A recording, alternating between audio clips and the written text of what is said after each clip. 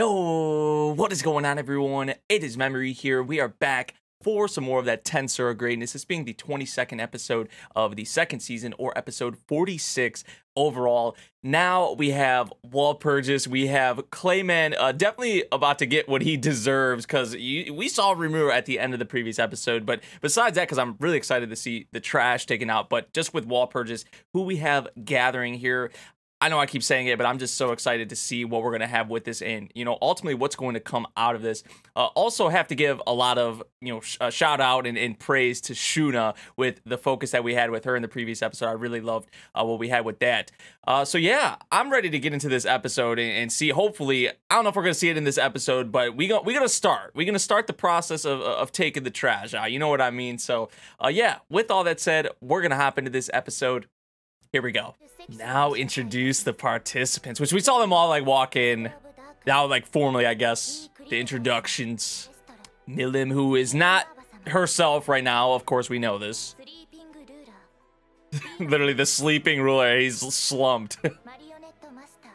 Boo! Boo! This guy stinks! Slime, the leader of the Jura Tempest Federation. Let him know, our boy. Let's begin our banquet. Let's begin by taking you out. How about we get it started like that? Because nobody fucks with you. Demon Lord's banquet. Well, I thought it was gonna cut to the OP right there, but apparently we don't have OP.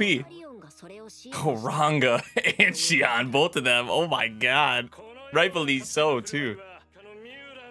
Muran. Oh, here it comes. She's alive. Hit him with it, Rimuru. Hit him with it. Ah, Muran. Oh my god, man. Yeah, like he really cared, bro. When is someone just gonna blast him? Like, when is someone gonna do it? I'm just waiting at this point. You're bullshitting. There it is. There it is. You're like, huh? Oh, he's like, you gotta go to that, but we know what the truth is. Wow, in 4K! In 4K! Literally!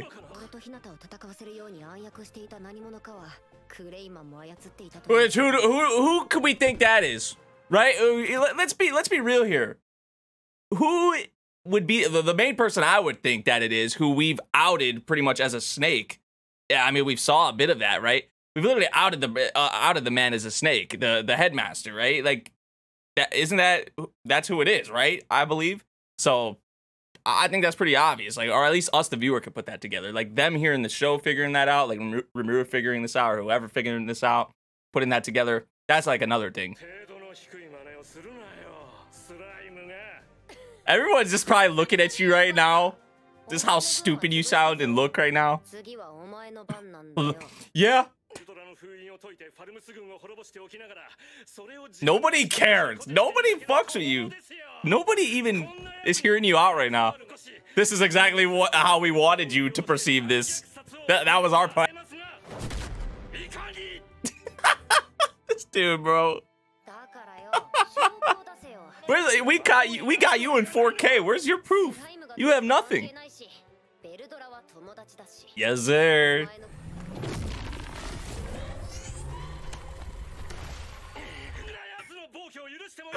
Everyone's just still chilling.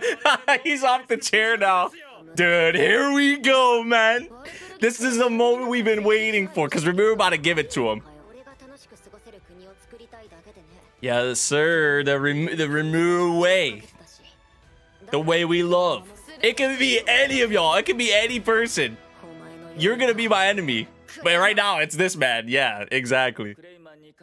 Oh, this is gonna be a wipe. Oh, that's easy. That's easy then. You think he's gonna fight one-on-one though? Like, he's gonna try. He has like this control over Milim. He's gonna try to use Milim or something. Exactly. Yeah. Yeah.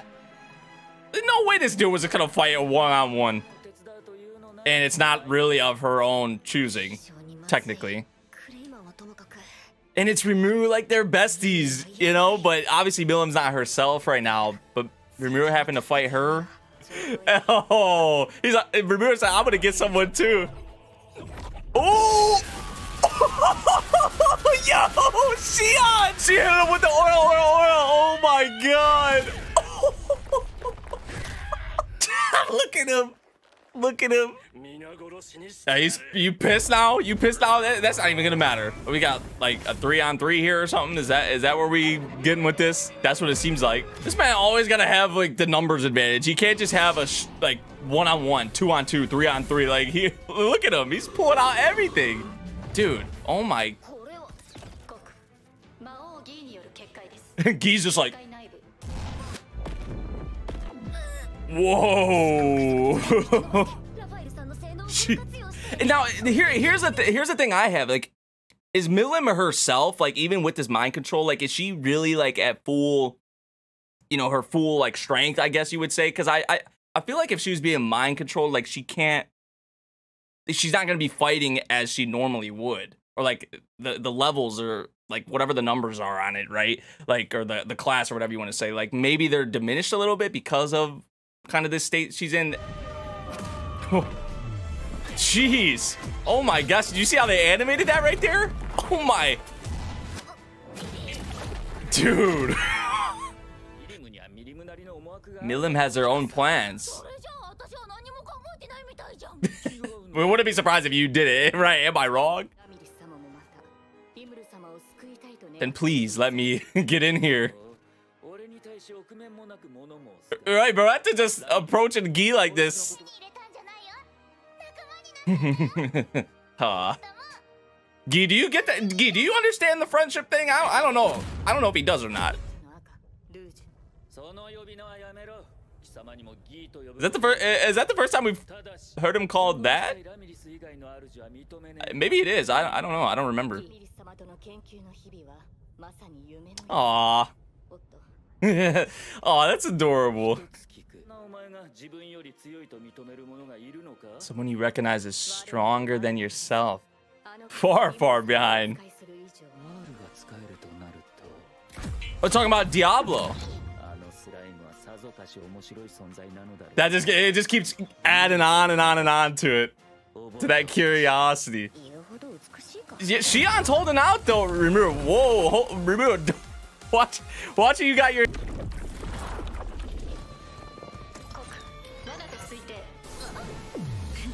Oh. Oh. Veldora. Wait. Wait. Bro. Oh my god. I swear. It felt like Milim was herself there for a second. Like when we heard her like laughing and whatnot. Now, apparently Beelzebub was working. I wasn't sure if it was. It looked like maybe it wasn't, but I guess it was. But I was like thinking, maybe Milim, she's starting to come back to her senses now. So maybe me saying that, like, what if she's just been joking around this? There'd be no need for that. Like she could fool around with Rimuru even if she wasn't being controlled. You know what I'm saying? So me thinking that, I guess, was kind of stupid in a way, maybe. I don't know, but we're almost there to getting Milim back to obviously Milim, because this whole thing with Clayman and all that, the mind control has been going on, and we're close to taking out the garbage. Still in the middle, sort of a confrontation. Shion been holding out against him though, which I have to say, like, we know Shion and just everyone has got stronger, a lot more formidable, but Shion holding her own. Rimuru even holding off against Milim right here. Now, like I mentioned earlier in the video, I don't know if she's to the, you know, her normal capabilities, but Rimuru did say that if without Raphael, Rimuru would be dead. So, I mean, that kind of says a lot, but still, I don't really know specifically. But still, Rimuru holding off is pretty impressive in its own right. But, I mean, Clayman getting outed to everyone really here, and just everyone looking at him like, most of them didn't really fuck with him to begin with, but most of them hearing this and seeing this, they're just like, dude, like, come on, just face the slime, right? You're like, do it yourself, man. Like, come on, we'll give you this opportunity. We'll let you do this. Nobody really cares about any of the stuff he was saying. And then he's outed really in 4K when you think about it. So, I mean, we saw it. So Rimuru in this episode was awesome, I have to say. And then also, you have to give a lot of praise to Shion. Ranga kind of out here. Ranga not really doing much, but Ranga out here, right? And then Beretta, which I was kind of wondering like who Beretta was talking about with that, but I guess I was thinking Veldora. Diablo was also a thought in my mind. I just didn't mention it. But I guess that's kind of what Beretta was thinking about there. And I guess that makes sense, right? With what they were talking about there with Beretta and the bloodline and I guess Beretta's origins and all of that. So we kind of got a nice mix here in this fight.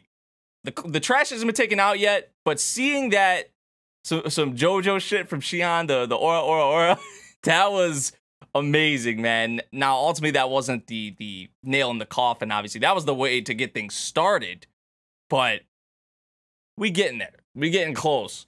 So just seeing everyone here, at this table with Wall Purchase. Now, I know we have this, I guess, maybe you would say this is sort of an intermission in a way, this fight. It's kind of a, maybe not what some of them expected coming into Wall Purchase, right? Like, having something like this go on, but I guess anything could happen here at Wall Purchase with all that meeting here. Now, I know Clayman summoned them or whatever, but his plans quickly came crashing down on him when he was literally outed.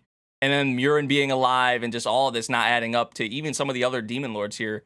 It's like, come on, man. Come on. So, yeah. Really good episode. I really enjoyed what we had with this one, man. We got a few more episodes to go in this part. And it is heating up. It's heating up. And once we see the trash, I mean, some things in this episode were just so good to see. Especially him getting punched by Shion. Like, that was the highlight maybe of the episode for me. But once we see him go, once he's gone, hopefully, I think he is. Pretty sure he should be gone after when this is all said and done. Oh, my God, I cannot wait, dude. Because there's nobody fucks with Clayman. So yeah, that about does it for this episode, man. Let me know what y'all thought of this episode of Slime. If you guys did enjoy my reaction, make sure you drop a like, subscribe if you're new, and I'll see you all in the next one. Thank you for watching. Peace out.